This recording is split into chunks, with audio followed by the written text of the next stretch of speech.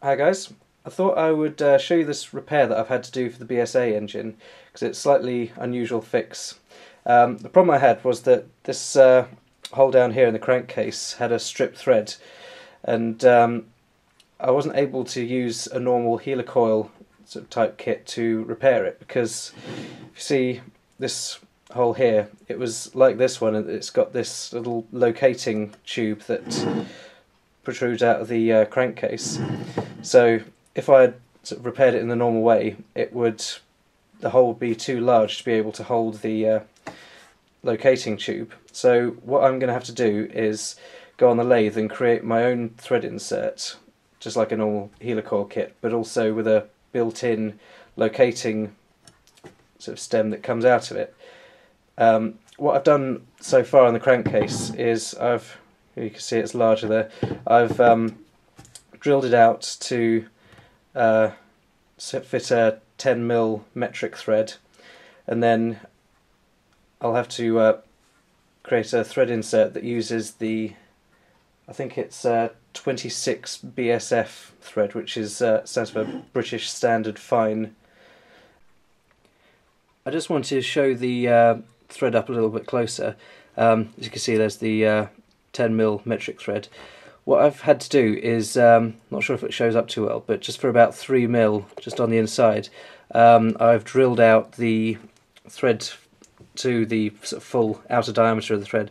I've done this so that on the thread insert I can make a little collar that will sit against the start of the thread, just inside there, so that I can sort of screw it in and it will lock at a certain point rather than screwing all the way through and out the other side of the thread that I've made. And because of this, it means that the locating stem will protrude a fixed amount out from the crankcase as I want it to.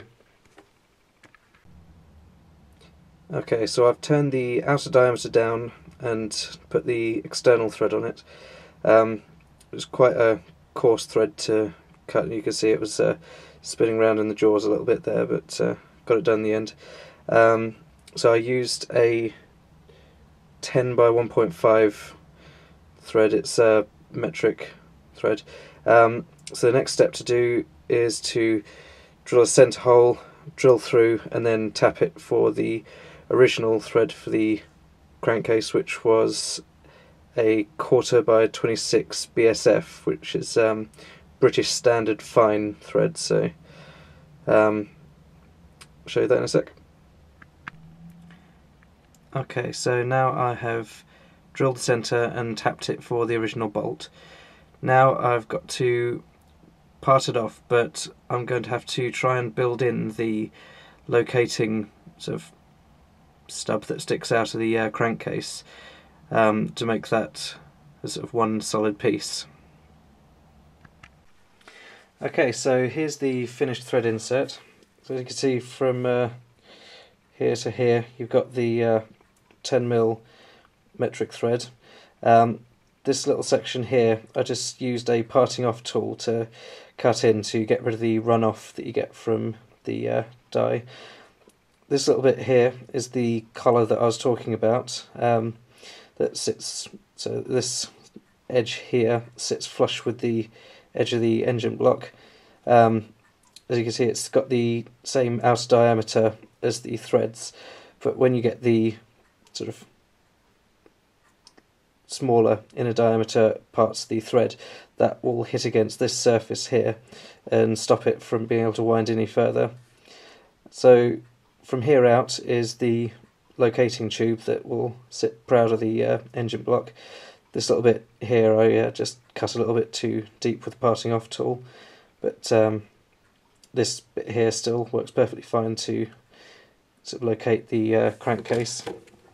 So if I spin it around inside, you can see the 26 by 1/4 inch BSF thread that the original bolt uses.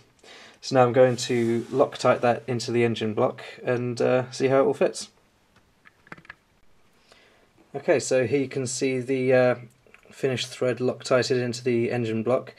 So as you can see, there's the the collar that I was talking about, and it's sitting flush with this surface here, so I can put the engine block on. It won't be sort of held out any further because it's sitting flush, but it means I've got this sort of set amount of locating tube protruding from the crankcase to match up with the crankcase cover.